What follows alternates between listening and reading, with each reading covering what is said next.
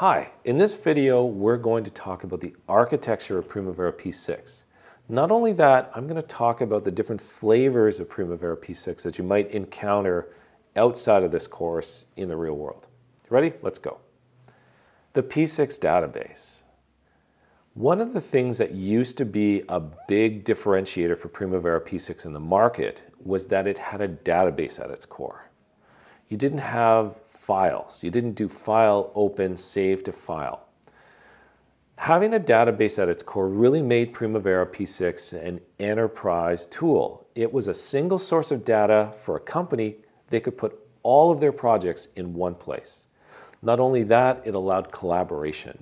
So you could have multiple people connecting to the database at the same time.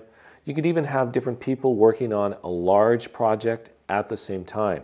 You can have one person running reports, you can have another person statusing. It was a new paradigm. Now nowadays in our web world, we're used to databases. This is not the first time we've seen an application with a database at its core. But for some of you who are used to other Windows-based project management tools, maybe you are used to files. And Primavera is different because it has this database where all the projects sit. I want to talk about how that database relates to some of the other flavors or versions of Primavera P6 that you might encounter. So let's start first with the tool we're here to learn. We're here to learn Primavera P6 Professional. So Primavera P6 Professional is a Windows-based project management tool. It's been around for a long time. Now it can be installed either as a standalone or in an enterprise environment, a connected database where everybody participates. The other flavor you should be aware of is called Primavera P6 eppm. And eppm is based on P6 Professional, but it's an enterprise web-based tool. So it runs in a browser. You can connect to the same enterprise database through a web browser. Now, even though eppm is based on P6 Pro, it has some different features that you won't find in P6 Professional, like portfolios and dashboards, different reporting. It also has a mobile app, which I'll show you and tell you about in just a second. So it's a little bit different. Now that we know about these two different flavors, let me talk about different ways that you might connect to them. So if we start with P6 Professional, we can definitely connect to an enterprise connected database, a multi-user database. But now we also have the ability to install a standalone version. And if you followed the instructions in the second video of this course, we talked about how to install a standalone version that runs just on your PC and it's not multi-user. Now, unfortunately, Primavera P6 eppm is slightly different. You can't install it locally on your PC.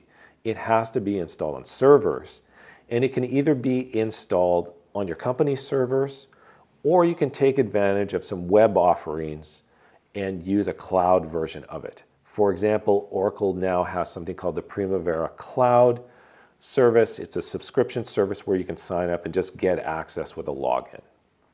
Now, to confuse things a little bit more, let's focus in on eppm. Let's say you have a cloud-based install of eppm. You can definitely connect to it using your browser. But did you know you can also connect to it using Primavera P6 Professional? That's right, eppm is more of a suite, and Primavera P6 Professional is part of that suite. So, as a P6 Professional user, you might be connecting to an eppm database without even knowing it. So find out what kind of install you've got. Lastly, I want to talk about the P6 Pro standalone version. There are one or two little differences of connecting to a standalone database versus connecting to an enterprise database. So number one, when you connect to a standalone, there requires no database engine. The database is actually just a file using a tool called SQLite. That simplifies things majorly and makes it really fast.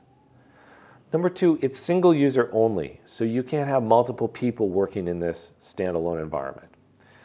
A couple multi-user features have been removed. These shouldn't concern you too much, but you won't find them if you're familiar with them. Things like the user administration, OBS, permissions, as well as check-in and check-out of projects, they don't exist in the standalone version. There you go. I hope that clarifies a little bit for you the architecture of Primavera P6, and I hope it clarifies for you some of the different versions, different flavors that you might run into. If you're ready, let's dive in now into Primavera P6 Professional, and let's get our hands dirty.